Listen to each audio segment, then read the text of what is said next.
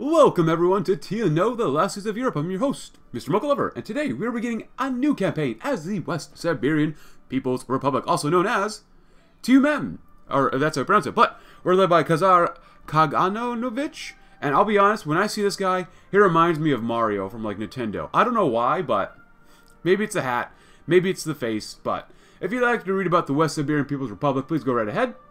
But our leaders do not adhere to Orthodox communism. Cool. And actually we start off with fairly strong, so it's going to be fun. Let's hope so. And we will start with a focus. The clock breaks. Oh, look at that. We have focuses. Okay. We have a lot of focuses done already. Or not done, but yeah, unavailable. Holding out. The territories of the former Soviet Union have never been seen darker days than the ones they currently experience. Petty warlords wage war amongst themselves, and all the while the hated fascists who started the misery send their dreadful or dreaded Luftwaffe to rain death and destruction right on top of our heads. Indeed, the cruel fascists of the Reich are simply not content with their previous defeats and would prefer not to go a step further. By kicking the Russian people while they are down, this state of affairs cannot continue. German Kaganovich hears the plight of those who suffer, and with his aid, new strategies will be undertaken to mitigate the worst of the damage. And we have quite a few things here. Oh, and before we go too far, let's make sure we get some divisions going. I forgot about that. Infantry is always good, but we do start with some IFVs, which I normally don't like using them because, in my opinion, they're just weaker tanks. But they do have a role, so actually that's not too bad. A little less than 30 armor. If someone has anti-tank, they can probably pierce us, but really not too bad. And we have an okay amount of manpower to begin with, not bad. But we do have the National Spears, Luftwaffe terror bombing. We've got revisionist remnants, not bad, pretty good. Unorthodox Bolshevism, we love it, right? The Ural automotive plant is very nice, very very nice, as well as Lenin's mausoleum. Oh, this is where Lenin's mausoleum is. Oh, that's kind of cool. Nice. We get more. How much? 1.27 a day, not bad. Not bad. We can close that one out. And the Ghost of Stalin. Long live the Communist Party of Lenin Stalin. Long live General Secretary of the West Siberian Communist Party, Comrade Lazar Kaganovich. Long live the people of Russia, the cause of the people, and the Red Army who keep us safe. Death to the Black League and Omsk, who have betrayed the revolution and will ruin to all of Russia. Or will bring ruin. Death to the madman Karvyshev, who leads them and wishes to plunge our once glorious nation into darkness. Death to the traitors of the Red Army Sverdlovsk, who have threatened to destroy our glorious military and threatened to destroy our glorious nation. And death to the treacherous Field Marshal Rodkovsky, who leads this revolt against the glory of Comrade Kaganovich. When the traitor Bukharin assigned Comrade Kaganovich to Western Siberia, he did not realize that he would be setting the path for his own demise. When he showed his true colors and failed to stop the hated German scum from destroying our beautiful nation, Comrade Kaganovich led a glorious civil war against Bukharin in the name of his former comrade Joseph Stalin. While the Union fell, Kaganovich never ended his cause and formed the great People's Republic of Western Siberia. The time did not prove our ally, however, as the traitors in Omsk and Sverdlovsk betrayed the revolution and launched a surprise attack on the capital of Tyumen. While we bravely held out and stopped these attacks, the People's Republic now lies dead, with the German bombing still pummeling what little we have to dust. The situation has now lasted for over a year. Soon, however, we will find a way to bring justice to these traitors and restore the Union for the glory of Comrade Kaganovich, and Comrade Stalin, and Comrade Lenin for the people. Ura! Ura! Cool. And I would like to raid, especially with our one IFV division. So this is a weird campaign start where I'm actually building IFVs. Very, very weird. But bunker building, the underground world. Let's go with the underground world. The surface has been a land of death and misery for many years now, and our people are finding it much safer to seek brighter opportunities underground. Who are we to stop them? As a matter of fact, there is great wisdom in this trend, and we would do well to embrace it with open arms. The chairman himself has given the go-ahead to begin the construction of vast underground complexes, which will serve a large variety of roles from industry to dwellings. Ideas have been even proposed for the entire military bases to be built underground, such as the canny ingenuity of a truly social society. To find hope in the most unlikely of places while in the darkest of minds. Or darkest of times. Minds, times, whatever it may be. Not bad. And holding out, so let's see. Oh, the modern bogeteer. If you'd like to read about that, please go right ahead. This happens every campaign, but we're led by an authoritarian socialist, Kaganovich, and assassin strikes at Mr. Hitler. We have the German flag here, or the red, white, and black, so libertarian socialism. We have authoritarian democracy, as well as ultranationalism, the burden we bear, which we'll read just after we click on this one. Thank you. Oh, bombing, very good. Comrade, there's no denying that things are hard. The Soviet Union was great, but Treason, fascism, and revisionism has whittled it down to a husk of its former self. Nevertheless, we're the true successors untainted by Bukharianism, or any other deviation from the path of Marx, Lenin, and Stalin. The traitors can slander us, subvert us, bomb us, and murder us. They cannot murder the righteous spirit of the working class, though. Comrade, be reassured by the fact that the Communist Party has made many sacrifices in your name. Chairman Kaganovich works day and night striving to protect you from Nazism and warlordism. The Red Army, stalwart as ever, stands vigilant against the bandits who would harm you. The finest government in Russia makes the hardest decisions so that you can live without fear. Comrade, if you feel discouraged, remember this. All of our hardships, all of our enemies have carved us into a point sharper than a bayonet. As we pierce through our adversaries, ask yourself a vital question. How can you serve? By devoting every fiber of my being to the communist cause. Cool. We can invest in this stuff. We might, but we do start with 12 factories, which is not bad. Some Russian warlords don't even start with, 10. But how about we read what? Bunker building. For every day that the bombs fall, the people of our republic have nowhere to hide and are forced to flee for their lives with a fear so palpable it haunts their dreams. The death tolls are rising by the day, and something must be done to give the people a place to seek shelter when the Luftwaffe arrives once more to reap their bloody harvest. The answer? More bunkers. Every city, town shall soon have a formidable system of bunkers that will serve as unbreakable bomb shelters in times of peace, an effective form of defense in times of war. Our republic shall become a great fortress, completely unable to be breached by air or land, as we should right now begin to start thinking about who we can beat up, because we love beating people up. They have 3 divisions? Let's see, Omsk. I would love to beat the crap out of Omsk, but probably these guys down here, because we are right here. Yeah, probably this group down here. Kostanye. Very good. We're going to need a lot of weaponry, especially guns. Thank you. Hopefully they refuse and we can just get loot. Because we do have 1 loot. Oh, hold on. No, we have 2 loot. Okay, let's go with equipment then. Nice. I do want to save some of this political power for when we need core things and maybe other defense, but we're using, also to let you know which mods we're using. State Chancellor Tool mod, TNO, as well as Player of the Peace Conferences. Pretty much the tried and true standard stuff, so. Not bad. Not bad. Okay, they paid the tribute. Great, thank you. Under the earth. Waiting in the hall outside the local party secretary's office, Igor could feel his hands trembling. By God, if only the workers had delegated a different foreman to make the report. He rehearsed the statement and he said, Comrade Secretary, some of the men have concerns about the safety of these bunker construction plans. They feel as though the plans as written would produce structures at an intolerable risk of collapse. Of course, this is not to say that you, Comrade Kaganovich, or the Communist Party have done even a single thing to jeopardize the safety of the people of Tyumen. If it could be that the plans have been sabotaged by counter-revolutionaries or incompetence among the workers, I would completely accept responsibility. A few more minutes of waiting and rehearsing went by before the door finally opened, and the secretary, a short, bored-looking Armenian, emerged from his office. Despite his efforts, Igor's statement came out in a nervous torrent, but the secretary shushed him before he could even get to the mandatory praise of Kaganovich. Yes, safety concerns. I'll let my superiors know. As the man closed the door, Igor felt relief wash over him in a wave. All that was left to do was hope that the message would climb the chain of phone calls to Kaganovich himself and that the famously stubborn leader of Tyumen would heed it. Who are we if we're going to keep the people safe? We must prioritize efficiency overall to house everyone. This will increase our construction speed at the cost of population growth. I like that, but you know what? I don't know if there's any multiple routes for Tyumen, so who are we if we're not keeping the people safe? I think that was better. We get more stability, and we lose some political power, but we kind of have an excess of political power right now, so I'm kind of okay with that. And bunker building. Yes, very nice. Very, very nice. Let's see. Military holdouts, bunkers.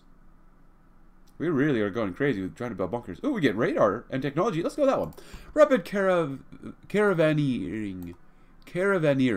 Yet another necessity caused by the bombing raids of the system of caravans that have formed the lifeline in the devastated regions of Russia. Unfortunately, the fascists have already caught on to the most common routes used by the caravans and have begun launching strikes with the specific goal of cutting off our supplies in transit. In the interest of avoiding such disasters in the future, we shall begin to devise new routes for caravans intended to expose them to as little risk of being intercepted by the many dangers of the Russian no man's land as possible. Although these unfamiliar new routes will take some getting used to for our caravanniers, the continued influx of supplies would surely be worth any potential inconvenience that may arise. Oh no, someone wants to beat us up from Kokshetau. Which one's other down here? Oh, Kokshetau, you're going to make us feel really good as we dance above your dead body attackers. Oh, you guys have upgrades. Oh, Panzer. Oh, you're a Panzer leader. Oh, yeah, I'll go with more defense. Why not? Combined arms is nice and all, but... And do we... Oh, yeah. Oh, we have no more command power. That sucks. Oh, crap. If we can win fast enough, we could probably defend against Tomsk. Or, yeah, Tomsk, not Omsk. Okay, the enemy's defeated. If you'd like to read about this, please go right ahead. Thank you very much. Konev. People really want our loot, don't they? Oh boy. Aviators over the People's Republic. A plant foreman at his station just outside Tyumen cursed as the air raid siren went off. They knew that, as always, his factory would be a primary target for the incoming bombers, and also that regardless of whatever damage was inflicted upon it, Chairman Kaganovich would demand that the production levels remain constant, with woe to those who could not deliver. Performing his actions with well-practiced proficiency, the foreman stopped the line and directed the workers into the underground shelter that had been recently constructed on one benefit, he supposed, of the drive to move so many things underground, if only the whole factory could follow.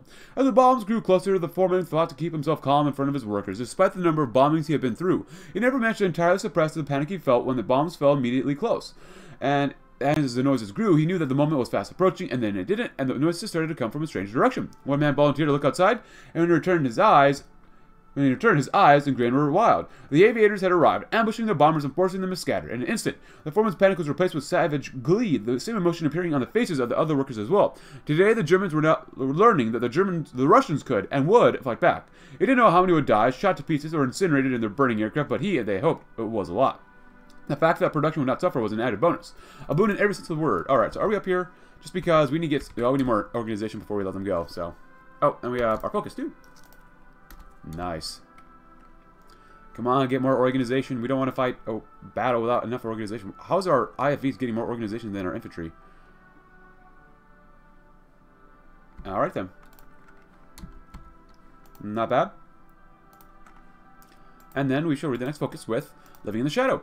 The bombings are only getting worse as time goes on, and our already weak industry is being stretched to the absolute limits. As a result, production is more sluggish than we'd like, and the slow pace has come at the cost of less supplies and equipment reaching the front lines.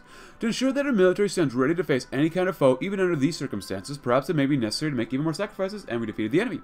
A considerable portion of our production capabilities are devoted towards producing goods for the civilians. Theoretically, diverting production of civilian goods would provide a substantial boost to the production of arms and equipment for our troops. But, is it really worth taking away what little luxuries our people still have access to? The final decision will rest with Chairman Kaganovich. Get the event hidden away. Love it. Love it, love it, love it. And time for some coffee, my friends. And we have about 8 days left, not bad. Keep scavenging for loot because people just want to beat the crap out of us. Who are you? Ivan Fedyoninsky. Konev. We love Konev. He's going to be very aggressive. Very aggressive. You know what? I don't mind it if they keep attacking us. I really don't mind it. I like getting more supplies and experience, so yeah. And that's just almost like free political power, free XP, so... we are going straight for artillery immediately just because it's so strong, and continuing to our research bonuses, so... I suppose we can use this just a little bit. Oh, industrial investment. Oh, we need more slots for building slots. Okay, there you go. There you go. Maybe we'll try this one. 10%. Are we producing anything? Oh, we are slowly trying to produce stuff. So, you know what? We'll do this one and that one. And that's all we're going to do. Deserters from Sverdlovsk. Early this morning, clad in the crushing veil of the Siberian night, a small group of people snuck through the fortifications along the northern frontier and crossed the border, where they were quickly apprehended by our military patrols. The group was mostly men, though there were several women and children with them. They claimed to desert from Rokossovsky's petty little junta and seeking refuge in Tyumen, the current torchbearer of the International Socialist Revolution. This unusual crowd seemed surprisingly educated on our socialist ideals, despite coming from the reactionary side of Sverdlovsk. They might also have valuable information we could use against them. However, some of their language is ripped straight from Marx and Stalin's writings, almost to the letter. It's entirely possible that these men and women are spies who've been sent to destabilize the government. What shall be done with them? Let them in solidarity? Have them detained and interrogated. Yeah, let's have them interrogated. You can't trust anybody. This is about survival. You can't trust anyone in the warlord kingdom of Russia right now. Kingdom? It's not a kingdom. Well, you know what I mean. But then we'll be studying the bombings. The Luftwaffe darken the skies with their sinister presence, unleashing death upon the innocent people of our republic on a near-daily basis. Perhaps, though, the frequency of the bombings could yet prove to be the fascist undoing. Some more astute comrades in the remnants of our air forces have noticed that certain patterns are beginning to emerge in the bombings, but they cannot know for sure unless an effort is taken to study them in detail. We should begin taking notes of the fascist bombings from here on out. The timetable of the attacks will be carefully analyzed to see if obvious patterns in the raids truly do exist. With any luck, our comrades will be able to predict exactly where and when the bombs will fall, and true efforts to mitigate the majority of their damage can begin in earnest.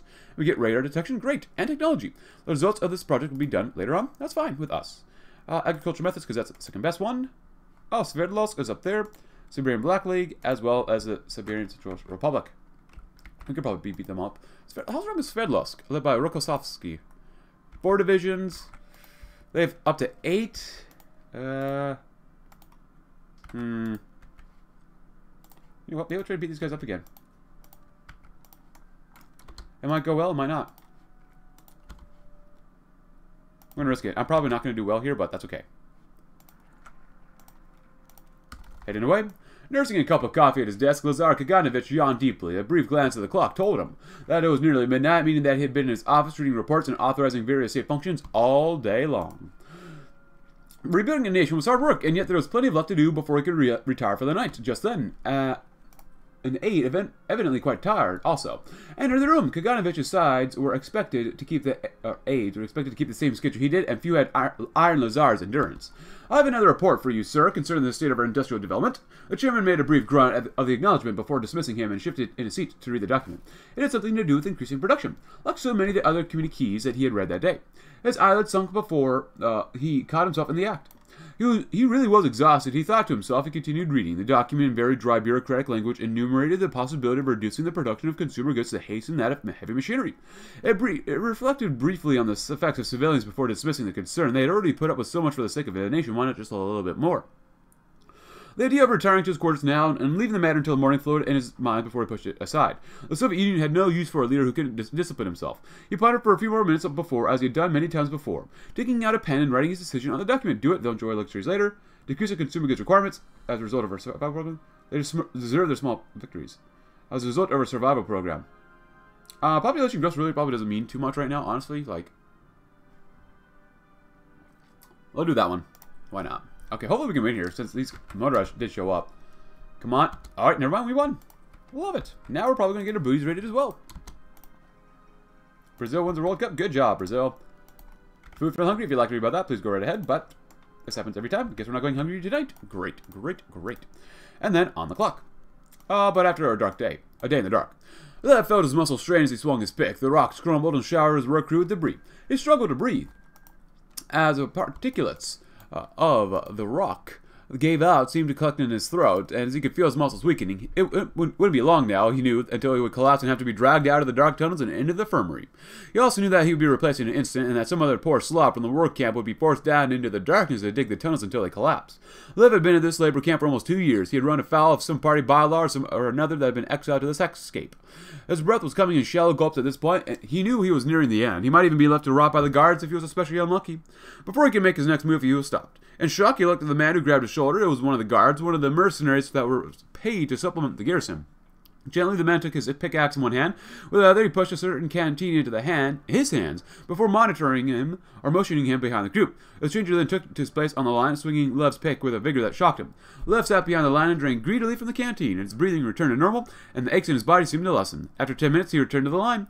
The strange guard took the opportunity to take over for the worker next to him. The guard kept an almost supernatural pace, even as he slowly cycled through almost every member of the work detail. He never seemed to tire. When the commandant had called an end to the workday that day, Lev's crew walked out of the tunnels with smiles on their faces. They would never see the strange mercenary again. He had collected his pay and left that next day, but they always remember him for taking up their burden. Penance takes many forms. And on the clock. Our efforts to study the fascist bombing rates have borne fruit. Thanks to our intensive analysis of the times, dates, and locations of the bombings, a highly conspicuous pattern did, in fact, emerge. The Luftwaffe's power in the air may be fearsome indeed, but it's clear to us now that these fascists are nothing if not predictable. Now that we can accurately and reliably predict where the bombing raids will happen, the next step will be to prepare potential targets for the raids in advance. Although we cannot stop the bombs from dropping for now, we can, at the very least, ensure that they land in areas where virtually no critical damage can be inflicted. There is indeed a light at the end of this tunnel, and we get more war support, which is great, because we have not much. Great. And we can do all that stuff, but we're not interested. And we're probably going to get raided soon enough, but hey, that's okay. Let's see. Do we have the survival mechanic here or something? Because it keeps talking about survival. But, oh, there it is, survival programs. Oh yeah, less consumer goods, slightly more construction speed. Nice, I think that's really cool. That's really, really cool in my opinion. And then we'll go with hitting communes. Bomb shelters have proven to be an effective layer of protection for our people, but their very nature means that those who still go about their business on the surface will have to maintain a keenly developed sense of danger in order to make it to the shelters in time. To make matters worse, there's no telling what would happen should the Luftwaffe decide to harass us at night.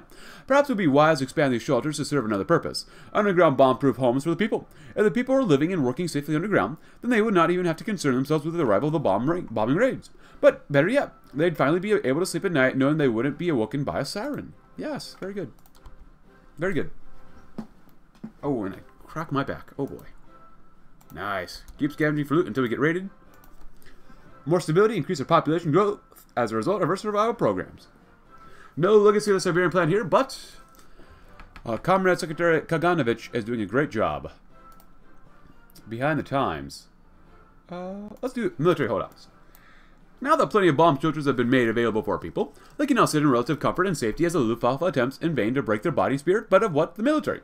How can they hope to keep watch against the many enemies with explosives being rained down on their heads on a regular basis? Simple. We shall build even more fortifications. This time, the locations of our fortified positions shall be chosen with the military in mind. The most likely lines of defense shall be turned into impenetrable redoubts that are mostly safe from any kind of aerial attack, as well as being well prepared for potential ground assaults. Good idea. We could beat those guys up. I might want to wait, though. Our program yields results. As always with Chairman Kaganovich, his proposals to monitor the schedule of the German terror bombers has been an excellent success. The people well alerted of potential attacks have never been safer, and supply lines are moving better than ever. We cannot allow ourselves to be complacent. The Communist Party does not settle for inadequacy, but strives to achieve perfection. We've figured out their schedule for now, but the Germans can always change it once they realize their ingenuity. It is for this reason that a more permanent solution to the bombings need to be put in place. One potential option is user knowledge of their movements to go on the attack, delivering the people badly need a blow against the fascists so that they think twice before menacing them again. The solution would involve building fighter planes to intercept the bombers mid-air using the elements of surprise to overcome the technology gap. Fascists are inherently cowardly, and the Luftwaffe is not accustomed to resistance. A decisive strike could scare them away from our airspace in favor of weaker targets. The next solution is more cautious, but with the potential of dealing with the problem for longer. Radar towers proved quite effective in prior wars, and their ability to remotely monitor aircraft would negate the need for detailed bombing schedules in the future, since we could react to bombers as we detect them. This type of response, while not directly challenging the bombers, could severely curtail their efforts in the future. The Germans, brutish though they are not stupid. Whichever operation we will choose will need to be flexible and highly responsive in order to ensure it's not bypassed completely by a change in the Luftwaffe's tactics.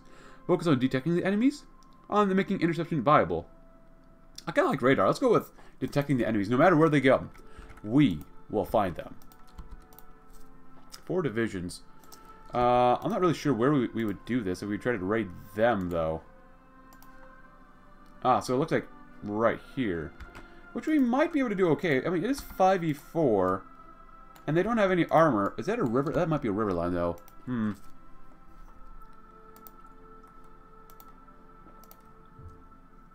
We'll see. We shall see, my friends. And... oh, there's technology. That's good. Even more artillery? Yes, please.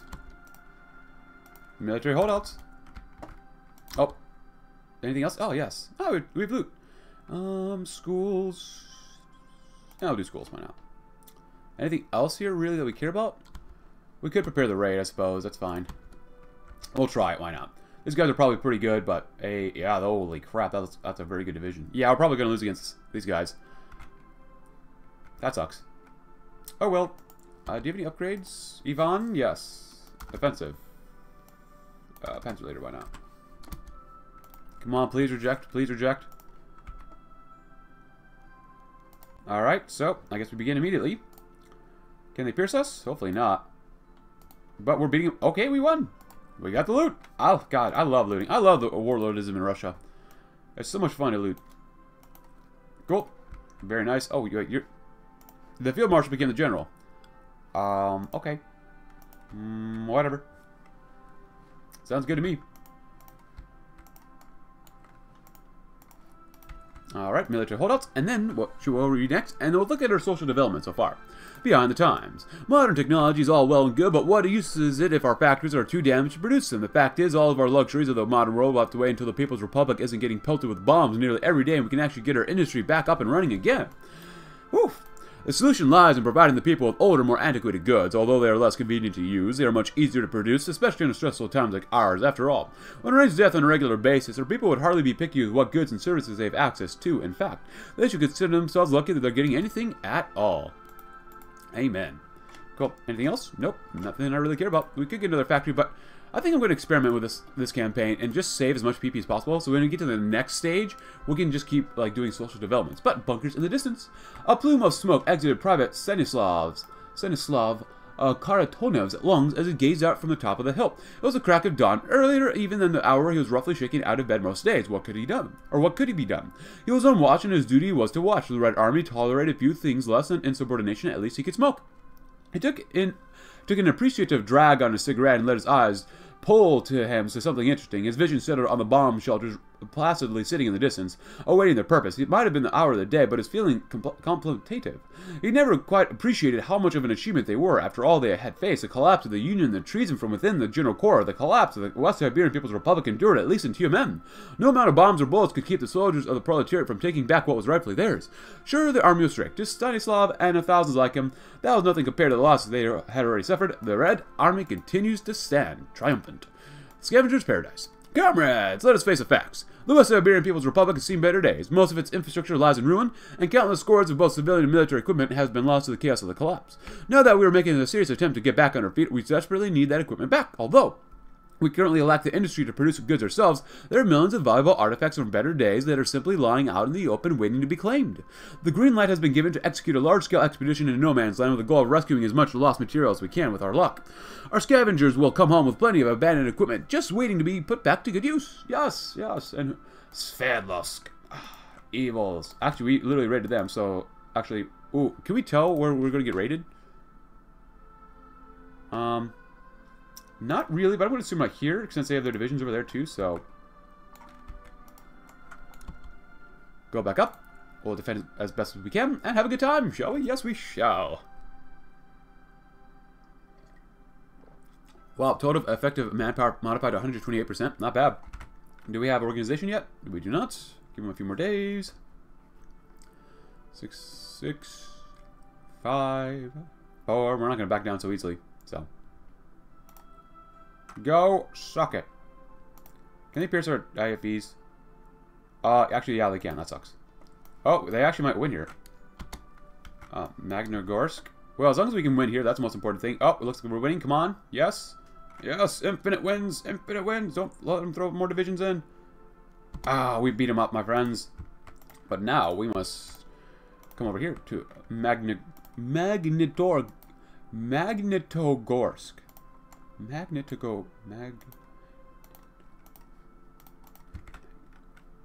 Lysenko. He sounds familiar. He sounds very familiar. Mad scientist. I should play as them sometime. I'm not sure how. Can they actually unite Russia? That'd be kind of cool if they could.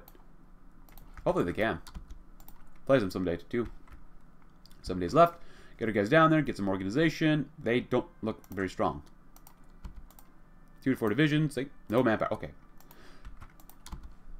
Alright then.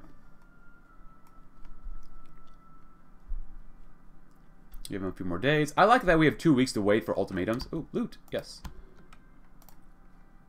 Yeah, we should win pretty handily, maybe. What's in their template? Artillery. Ooh, more research speed. Thank you.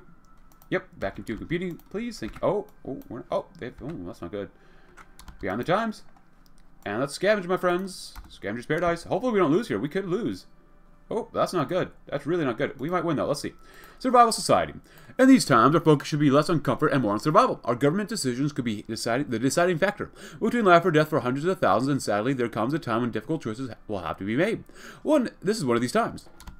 The bombing impacts our noble republic on every level, from the innocent people who are helpless against the might of the Luftwaffe, to our military which suffers insurmountable casualties every week from the sheer volume of aerial attacks or strikes. It's becoming increasingly clear that we cannot save everyone, and a choice is presenting itself. Should we focus our efforts on protecting the innocent or preserving our military strength? Good question.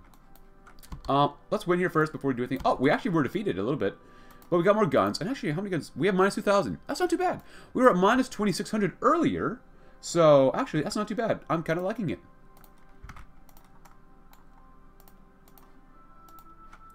Let's go with infantry attack. Oh, we don't have enough command. No, we actually have enough command. There we go. Yeah. Nice. Very good, my friends. Hope we get that loot so people stop raiding us. Oh, there goes Guyana. Bye, Guyana.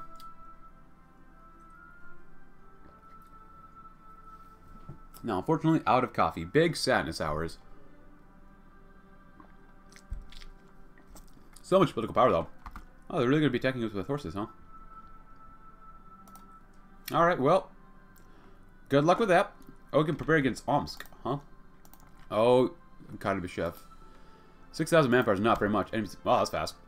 You know what? Screw it. We're going to do it. Oh, wait, we got more. Oh, we're already here, so whatever.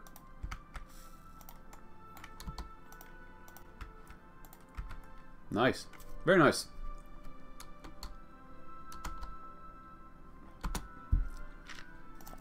Equipment. Oh, I did say we were going to look at this. So, the diversity is going up. 2.25. Not bad. Actually, we might have been already going up by 0.25 anyways. Let's see. Research facilities, agriculture. Poverty rate is slowly getting worse. Industrial equipment is getting better. Industrial expertise is going up too. But everything else is pretty much stagnant, which is not bad. It could be worse. But survival society. Yes, please. Oh, sanctioned salvaging expeditions. The collapse of the Soviet Union left behind a large number of settlements, supply caches, factories, and other structures that its successor statelets never had the budget or ability to reclaim. The WSPR's recent turmoil has delayed our ability to organize large-scale expeditions, even with these circumstances. The workers win small victories. We've located several salvageable sites in the vicinity of Tyumen. The first is a large store of fuel left behind from an armor division that never deployed. The second is a stash of military equipment abandoned after mass desertions. Least important for the war effort, but potentially valuable for the morale, is a warehouse of food, clothes, and other civilian amenities. At this moment, we only have the resources for one, in our state of total mobilization. Fuel or arms would be invaluable, but there's also a question of how much people can bear. Not so hard on our hearts. Choose amenities, not bad. A bigger gun, a longer life. Choose the arms. Our army needs to last. Choose the fuel. Actually, that's probably the best thing we can do here. Even though we're maxed out on fuel, we'll probably get enough fuel as time goes on. We need more guns. We really do need more guns and support equipment, though. Guns are not looking good, but if we keep raiding people, we'll do okay. I'm gonna go with fuel. Choose a fuel. We love fuel. Oh, we can purchase anti-tank, but I'm not gonna waste time with that. They pay tribute. Great. Thank you. We got more political power. Look at, we almost have 500. The Mikhail system. Comrade Mikhail, brother to the chairman, has come forward with a wise proposal for further minimizing the impact of the bombings. He believes that it would be necessary to devote a significant portion of our efforts to mitigate the damage towards ensuring the safety of all personnel considering essential to our cause. Indeed, losing these highly important men and women in a near instant to one of the raids would spell disaster for the Republic. It is when this fact is considered that Mikhail's ideas begins to carry weight. Under his proposed system, we can both substantially increase the protection afforded to our central personnel, while at the same time not being forced to abandon our people to their fate.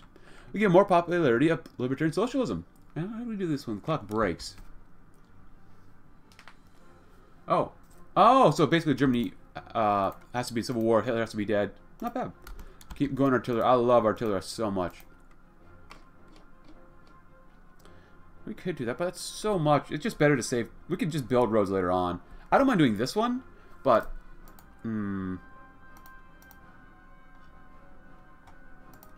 Actually, that's actually a little bit smarter to do, because this place makes the factories the least quickest, or the slowest, because of the infrastructure.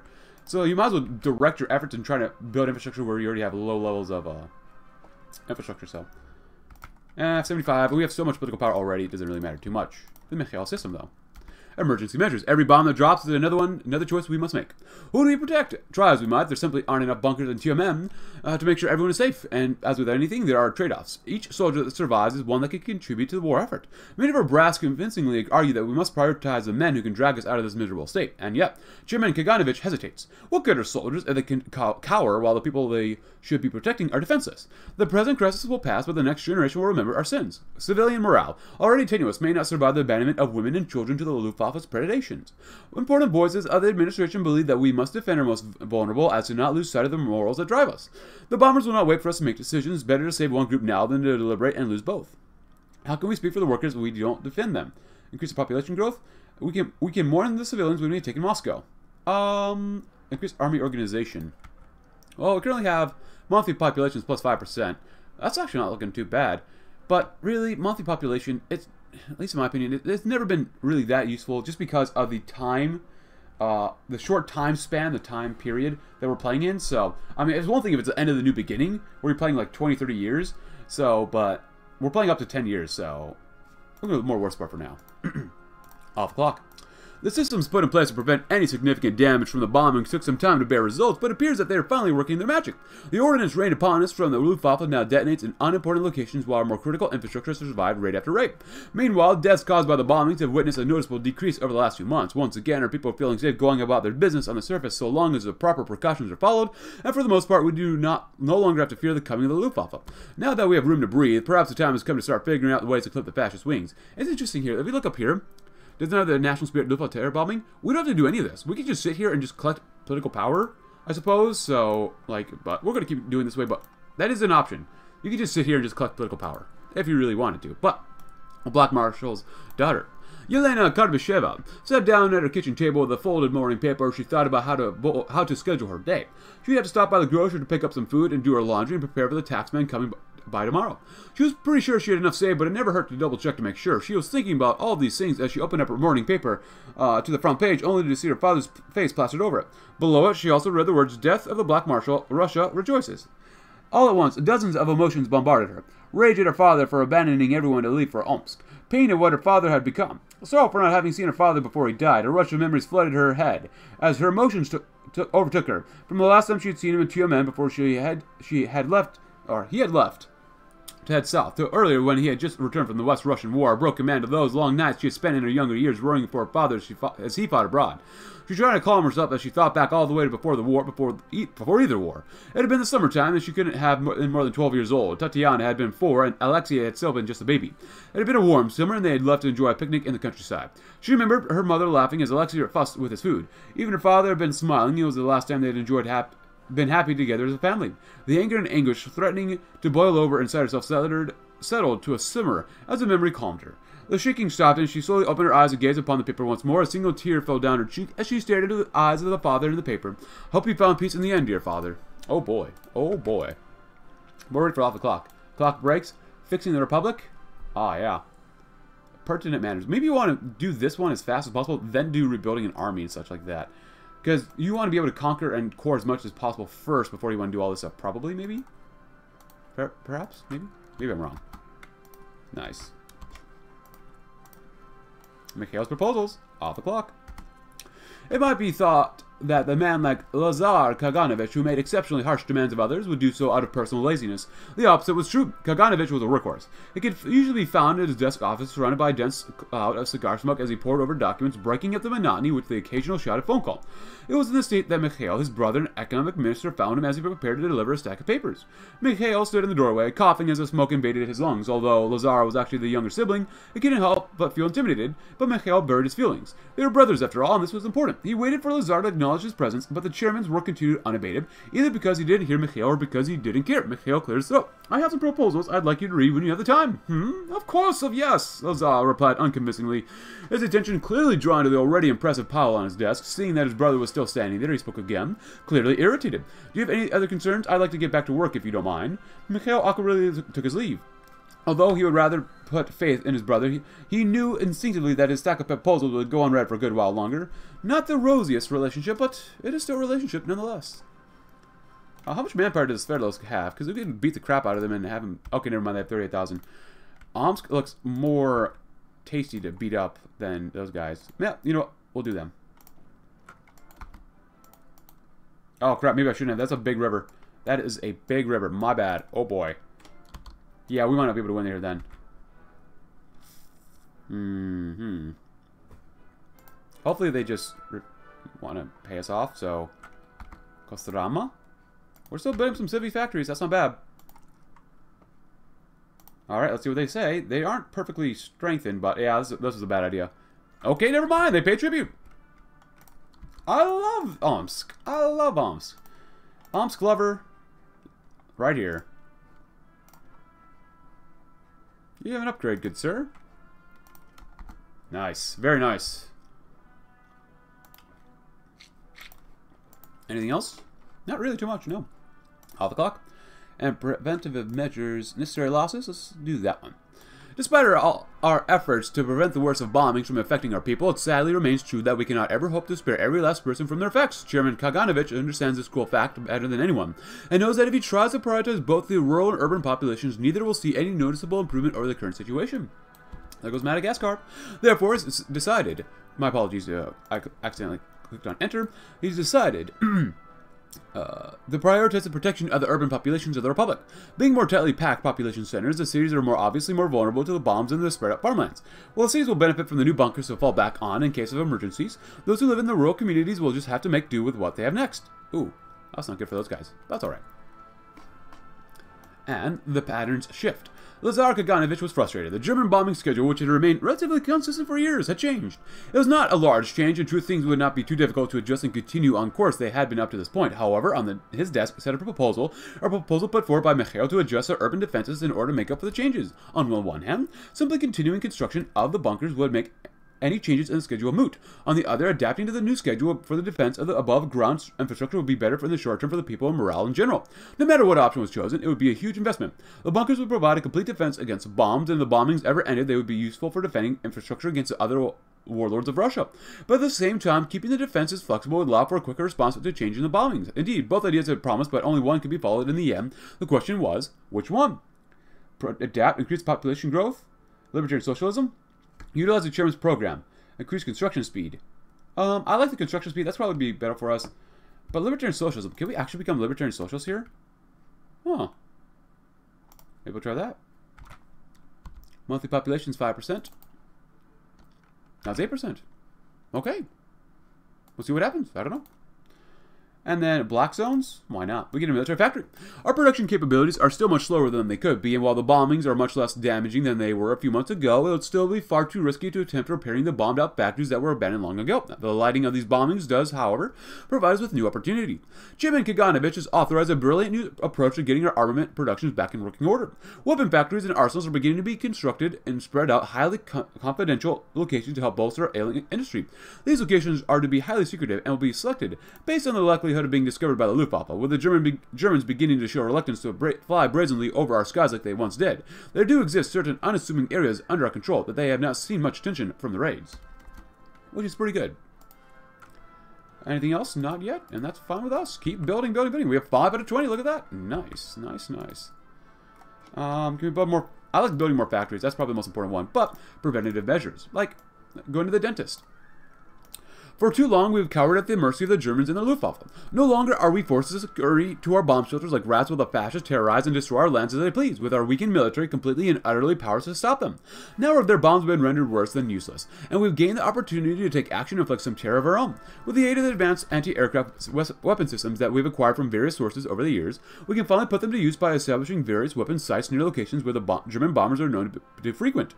Once our weapons are in place, the cocky bomber pilots of the Luftwaffe will be in place, or the Luftwaffe will be in for a nasty surprise when their seemingly helpless targets start firing back. Nice. Keep going for artillery. I love shredding enemies. Just shred the crap out of them, please, please, please. And it's time to prepare a raid against Sverdlovsk. Yes, yes. Sverdlovsk, it's your time again.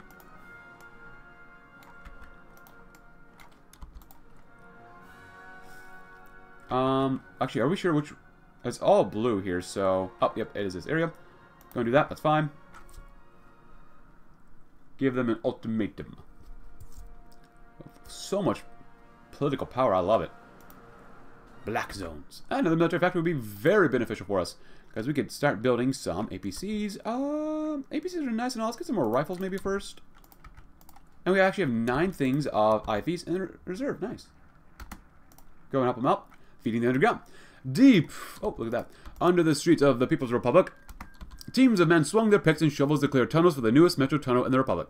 Vladislav Shapovalov swung his pick and split a section of stone. His crew were to finish the last section of the tunnel so the other crews could come to lay in the track. It was backbreaking work and never seemed to be enough, but it was work, and that is more than he had in years. Vlad found that despite the danger, he found a degree of fulfillment in his work. The threat of tunnel collapse was a near constant in the new excavations before the supports were put in. He had lost a lot of friends to collapse, most recently Lev, but even then the work was worth it. It was drilled into their heads often enough now how important their line was. Or this line was. The safety of their families relied on the tunnels. this tunnel in particular, was integral to ensuring that factories were unaffected by the bombs, and the safe factories meant better lives for their families. Vlad could hear the machinery running on the other side of the rock now. He knew it would only be a matter of hours before the tunnel was ready for further construction. As he swung his pick, Vlad heard the characteristic rumbling that came before a cave-in. He shouted cave-in and directed his men to the safe section further back the way they'd come.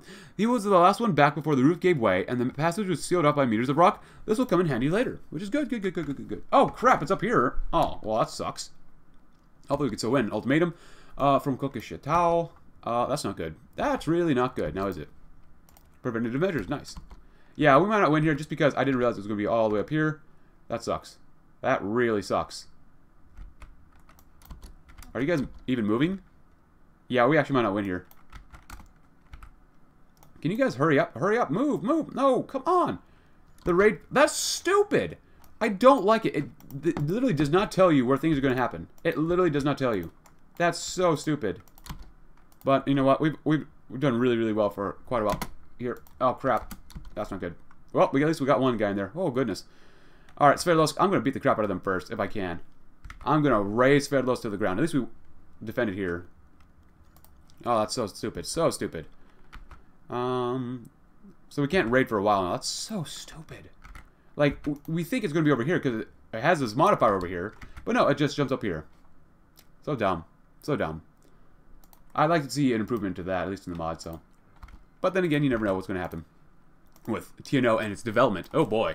As a consequence of increasing our anti-air efforts in the Republic, refugees have flocked to our borders like never before. While we welcome the influx of newcomers to our depleted lands, this newly emerged rush to get to the safety our Republic now provides has not gone unnoticed by the German nemesis. We can attempt to help the refugees, but to try and save all of them would be inviting disaster, where it could have easily been avoided. The needs of the many outweigh the few, and sadly it may be necessary to sacrifice the smaller refugee convoys in favor of larger concentrations. While many innocents will doubtlessly meet a cruel death as a result of this, many more lives would be saved than if we try to stretch ourselves thin, but trying to protect every last soul that walks into our borders. Lose stability, change of authoritarian socialism, increase of population growth at the cost of stability. Oh boy. Well, at least we still got 2 loot. That's nice. Let's see. We need research facilities and probably workers. No, let's do research facilities. Let's make sure everything's going up, and we'll do industrial investments. We still have over 500 or 500 political power, so that's still okay with me. But god dang, that's so stupid that we lost up here. Why? Why, Sverdlovsk? You have to burn. Unpopular demands or decisions. Despite our best efforts to protect the people of the WSPR's remnants, the endless bickering of the communes and their officials have never ceased. In fact, their dissent has only increased over the few months. Certain powerful officials claim that we are abandoning the communes and the people of the Republic in favor of more useful sectors of the nation and causing the misery of thousands. While these accusations are not entirely unfounded, this is just not the time to be arguing morality. Even if we were so foolish as to abandon highly important aspects of our nation's infrastructure and industry in favor of making sure a few people can plow their fields, they would doubtless manage to find things to complain about, which will continue our policy of pragmatism that has shown so much success in the past, and ensure that these useless complaints fall on deaf ears. We get even less authoritarian socialism for more political power, which we don't really need, but we'll take it. We will gladly take it. Infrastructure, anything else? Can we get more loot? At least we're not getting raided right now. Ikeda. Hello, Ikeda. And then, for our survival. For survival, our Republic has to make many uncomfortable sacrifices in the name of ensuring the safety of the revolution and the prosperity of the nation. Many have given their blood and even their lives in the process, but the difficult choices that were made will forever enshrine the last few months as one of the darkest periods in the nation's history. We're not exactly proud of the cruel decisions that resulted in the loss of lives, but none can say it wasn't worth it in the end. The bombings have ceased for the most part, and the skies have been more clear than they've been in decades. People are once again coming out of their shelters and living lives they hadn't been able to for so long, with their safety from the German scourge secured. The time has come to honor those who have given their lives to ensure that this reality could become possible in the first place. May we never forget their sacrifices, in which we get more stability, more political power, we actually removed the thing, but they didn't die yet, okay, and then final triumph, or, terror bombing. Cool, for our survival, my friends. Scams for loot, so we can get beaten up, hopefully not too much.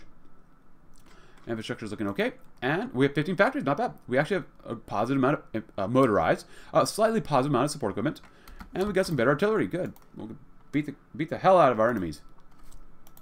Let's get some more infantry equipment. So, like I normally like to do, one research slot on army stuff, military stuff at all times, and other ones is on industry at the very minimum, so. Gods of the North, it's already August 63, not bad. Coquille Chateau, yes, beat the crap out of them. They have horses, you beat the crap out of the horses too. But unless they, well, you only beat the crap out of them if they're working for the enemy. for survival. And then we'll probably do the clock breaks, maybe? With the end of the effective aerial bombardment of our nation, we'll be able to rebuild the People's Republic. I want to go to war as fast as possible, fixing the Republic. In the past years, the West Siberian People's Republic has shrunk to a mere husk of its former glory. This dreadful state of affairs can be fully blamed on those who stabbed Chairman Kaganovich in the back when he needed them the most, greedily splitting off to form their own personal fiefdoms. Previously, our forces were helpless to stop them due to the constant rain of explosives they were subjected to on a regular basis. Now the sky is clear, we can finally begin plans to unleash the full might of the Red Army upon those who have foolishly betrayed the revolution and split from our glorious republic. One by one, the rebellious statelets who insult the workers and peoples of the republic with their very existence will be brought back into the fold, and the nation will finally be whole again, in which we get more war support. Raid the crap out of them and beat them up. Beat the crap out of them, my friends. Oh, come on. Man, I don't want political power. I want to beat them up so we can get their guns and stability and war support. That's a cheap way to get all that stuff. But we'll go for more equipment right now. And beautiful. Oh, the clock breaks. If you'd like to read about that, please go right ahead. Very cool. For survival, fixing the Republic. Reunification Day. We want to reunify our nation. A final triumph. Lazar Kaganovich was ecstatic. The programs he had put his being into had been a smashing success. The perfidious Germans and their bombs had plagued the peoples of the People's Republic for so long that they'd gotten used to the bombings as an alarm of sorts. It would take much getting used to, but as the old status quo would be swept away in a new age of prosperity. However, with the success of the program, the bombers that were once the dread of every citizen of Russia were now an afterthought. The people of Tyumen lived their lives in the most carefree way they had in years. For the first time, the threat of their sudden death was practically gone from the lives of the Russian people. Lazar lit a small toast in his office, his inner circle around him, to successes. The policy that had been spearheaded by Kaganovich were ingenious. Under his benevolent guidance, the Germans had rendered impotent to harm them. Under his guidance, the People's Republic would take its rightful place in the world, and he would take his rightful place in the stewardship of Russia. The Germans are impotent. The survival program will no longer be necessary. We lose stability. I'm actually okay. You know what? Plus 17% is pretty darn nice. I don't want to remove that, though. I don't want to... I should not have done that. But let's at least maybe build this factory first, as fast as we can, maybe? But pertinent matters? Yes, please. Of those who split from the WSPR in the darkest moments, none are so foolish and so misguided as our immediate rivals based in the cities Sverdlovsk and Omsk, respectively. If we were to unite the Republic once again, these treacherous rats must be dealt with one way or another. One of the most devastating betrayals was that of Marshal Rokossovsky and his Third Army. When the going got rough for our Republic, the Marshal stupidly decided to abandon a righteous socialist cause by inciting the entire Third Army to desert and form a separate military government to the north. Although their forces have been weakened by the desertion and infiltration, they're still a formidable force led by a highly capable commander.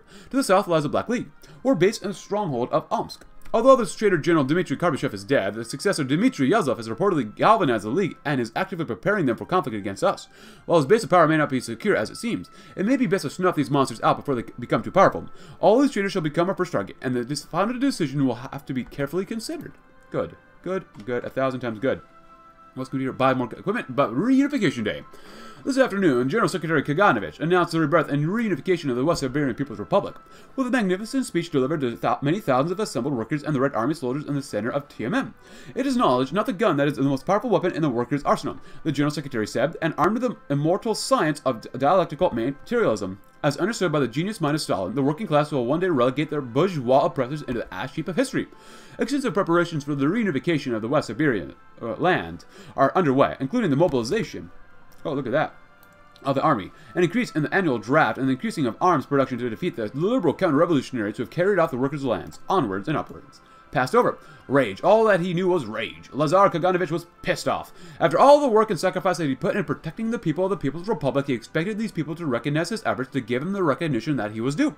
That dude Mikhail was taking credit for his work. The sheer scale of his efforts ignored in favor of those preening egoist of a brother. He had worked too hard to be passed over like this, poured too much of himself into these projects, to save the people of Russia from the predations of the German dogs, yet here he was being ignored and scorned for his part, and making Tyumen run like a well-oiled machine. Lazar seethed in his rage, simmering and stewing in his hate. The dude had done nothing for the people now that he practically cheered his name from the rooftops. How could this happen? Didn't the people understand how much he'd worked for their safety? How much he'd sacrificed so that they would not have to? How could they do this? This is absurd. Wow, look at that. Maybe we do have someone who can take the reins from Lazar. The Black State and the Cradle. I want to do the Traitors to the north. to hell with these guys. To the north, the Traitors' Red Army have established a formidable presence centered on the strategically important city of Sverdlovsk. At their head is Marshal Rokossovsky, formerly one of the Soviet Union's finest generals, who has foolishly decided to throw away his legacy of serving the people in favor of establishing a military government of his own in the region. The sooner we put this mad dog down, the sooner we can achieve our dreams of reuniting Western Siberia People's Republic.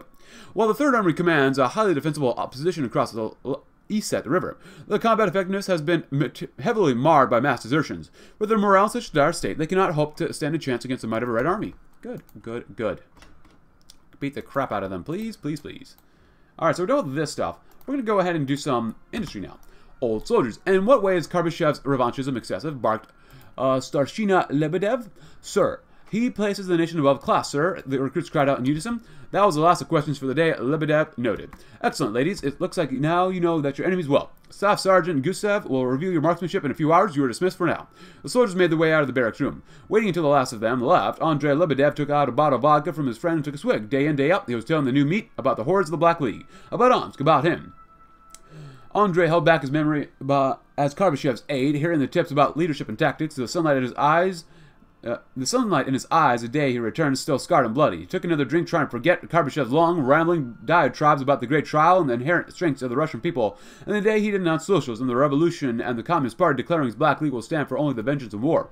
Andrei finished the bottle, his throat burning like his mind. We must make sacrifices for the revolution. Cut these guys down. We need it. We need men now. Hitler's dead. Goodbye, Hitler. Goodbye. And rally the loyalists.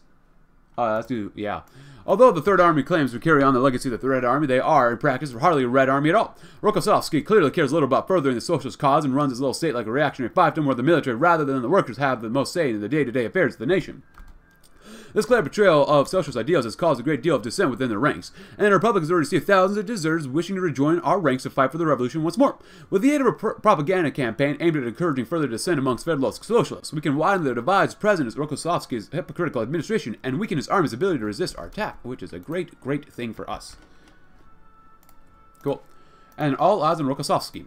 To the people of Sverdlovsk, how can you bear to live under a cruel military regime like only that has their own selfish interests in mind? Surely you see the hypocrisy in Rokossovsky's past allegiance towards socialism being thrown away in the favor of delusional Bonapartist ambitions. The West Siberian People's Republic and its chairman Lazar Kaganovich sees and hears your plight, and only holds your best interests at heart.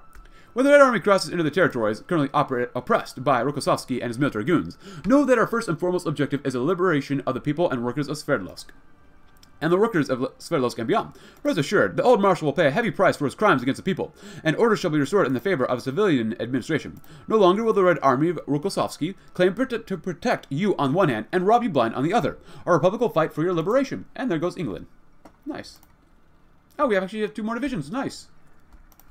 Good, good, good. Did they get bigger? They might have gotten bigger. Maybe not. I don't know.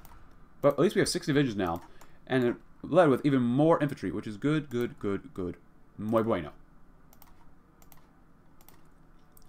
Alright. Oh, Kokoshatao. Yeah, maybe we'll do them first, just because we can.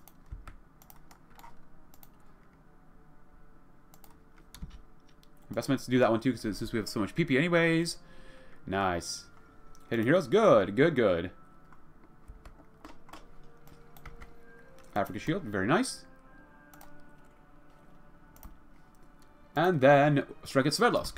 The propaganda campaigns have come to an end, and the Red Army has been prepared. All that remains now is to begin the campaign to undo the treachery inflicted on us by Marshal Rokossovsky and reclaim his territory in the name of the people. The Third Army, despite being much weakened from their former glory, is still a formidable foe. They are well trained, well equipped, and their train is heavily to their advantage. Despite these advantages, however, the complacent drones under Rokossovsky's command simply lack the socialist zeal of our own troops, who have once never wavered from their duties to the revolution. Advanced brave soldiers and comrades, put these reactionary traitors in their place once and for all. Nice. Let's go ahead and move in. 6 divisions will make us nice and strong. They refuse tribute. Good, good, good. Just as we wanted.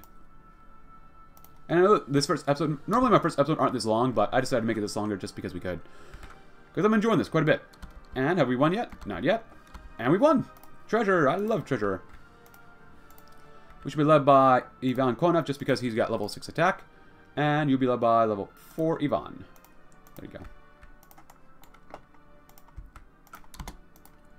Beautiful. And I wanted to see if we can beat him up before we end this episode, but we'll see what happens. All eyes.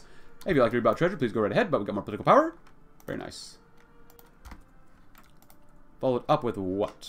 Man, we're doing quite well here. I love it, love it, love it. The Black State in the cradle. Dmitry Kabyshev, the hated general who betrayed our republic when it needed him the most, may be dead, but his legacy, dark legacy, lives on in the form of his successor, Dmitry Ayazov.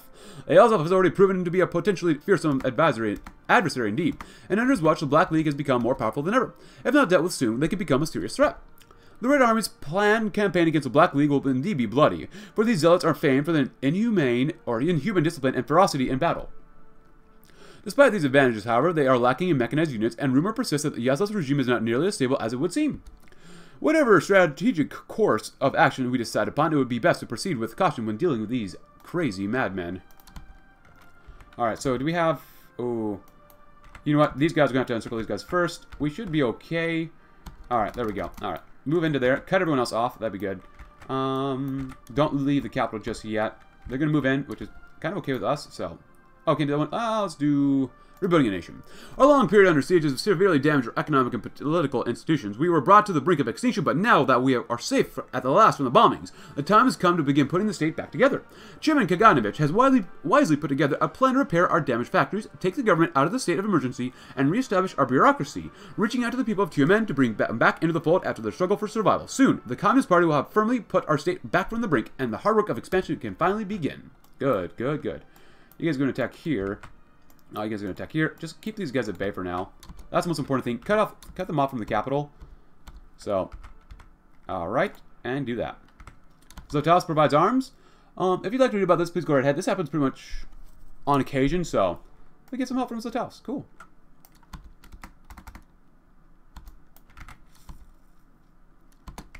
We're actually winning there? Nice. That's going to be a little bit more difficult than I thought, but that's alright. Alright, so rebuild a nation. These guys have been cut off. Help them out. We might still not be able to win here, but that's okay. I want you to move up here so we don't get cut off. These guys have all been cut off now, which is very good, but still. And we shall do... Oh, rebuilding the factories. Rebuilding the communes. Oh, boy. Population growth. Wives for soldiers. Whoa, wives for soldiers. Enforced farming. Land redistribution. Or rebuilding the factories. You know what? Maybe I'll let you guys decide. Should we rebuild the factories, or should we rebuild the communes? But right now, we're going to be rebuilding the army.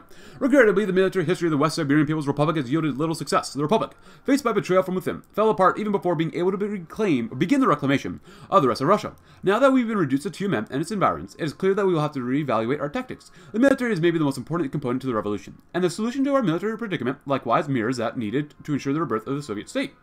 Industrialization and centralization. The Red Army will be rebuilt into a force that can challenge the strongest, and so that can sooner restore proletarian rule to the whole country. Nice. These guys should be able to begin being very, very weak. Come on, if you can move faster than that. Come on, come on, come on. We do not want to get... We just got cut off because of your laziness, you pieces of garbage.